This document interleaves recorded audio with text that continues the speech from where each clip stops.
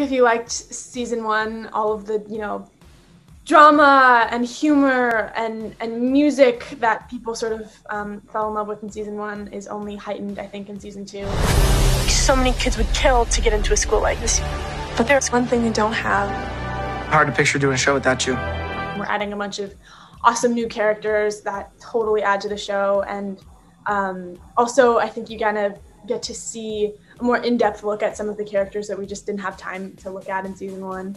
So I'm super excited about that, and I'm also really excited about the music. I think the songs are really incredible. Long-distance relationships are no fun, but I think the writers of the show did a really interesting job of portraying that, and there's some really cute moments in their long-distance relationship that I think fans will like to see.